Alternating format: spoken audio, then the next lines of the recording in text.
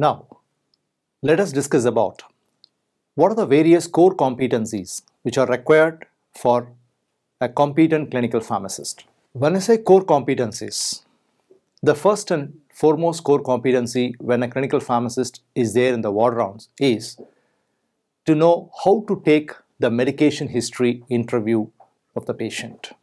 Next comes the interpretation of the lab results, understanding and diagnosis and prognosis of the disease, medication therapy management, medication error management, ADR management, the finding out the drug interactions in the prescription, pharmacoeconomics, drug information, and patient counseling.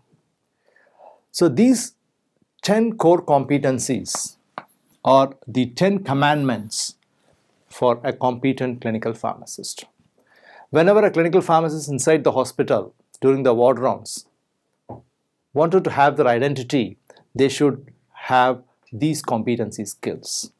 When I say medication history interview, it is the information what the pharmacist should get from the patient or the patient attenders about what type of medications the patient is already taking. Say for example, if the patient, a hypertensive patient, has got the other comorbidity, say gout, what type of medication for gout he is taking, whether he is taking allopurinol or he is taking febuxostat. If he is taking allopurinol, what is the dose in which it is given? It is 100 milligram or febuxostat 40 milligram. How long it is being taken by the patients? Is there any other compliance? Is there any other operations, or is there any other surgical treatment he has undergone? Lot of information what is gained by the review of the medication order as well as by interviewing the patient for their past medical and medication history. It will help the physician to have a proper rational drug therapy for that particular patient. When I say interpretation of lab data, say for example pancreatitis, immediately you see the amylase levels are high, gout, uric acid levels are high, HbA1c levels more than 7. So interpreting the lab data is another core competency which a pharmacist should develop. On seeing the lab data, he should be able to judge what type of disease the patient might have and what might be the line of treatment. When you say medication therapy management, the entire therapy, the rationality of the therapy need to be understood. If there is any error, medication error, that need to be informed to the particular doctor or to the particular physician.